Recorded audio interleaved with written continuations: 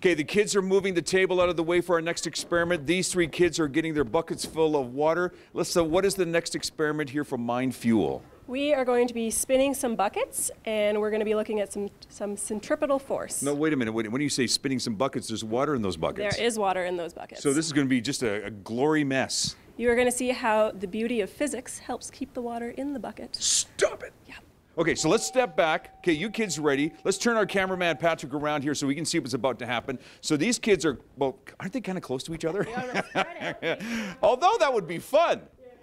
So in each of these buckets, there's water. See, there's water in each one of these. Okay, so we're not cheating anything. We're not fooling with you. This is actually true. So these kids are going to get soaked. They hopefully will not, because they have been practicing.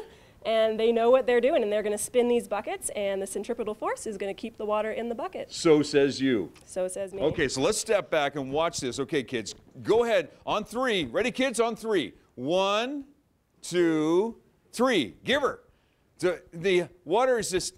Staying in the bucket. Come on. Okay, so what's happening here? So centripetal force acts against gravity, and it helps keep the water in the bucket there. But if I was to stop all of a sudden, if I said, kids, stop, what would happen? Well, if they stop at the top, then gravity is going to take over and it's going to drop the water. But if they stop at the bottom, it'll just kind of keep swinging, and since gravity will only keep the water in the bucket. So if they stop at any given moment, then of course the force stops. Yes. Now you can try this at home, you can try this in your backyard, probably is a better idea. Just make sure there's lots of room somewhere that can get a little wet while you're practicing figuring out how to swing. Yeah, wow, and most importantly, they're having fun. Yes, they are. And if they want to have a lot of fun, they can just stop swinging and they can really get messy. No. Okay, you guys keep doing that. Maybe you can put Jell-O in there next time. Yes! Yeah, more of Go Calgary coming up here on Shaw. Yeah, keep swinging. Jell-O, Jell-O, Jell-O, Jell-O.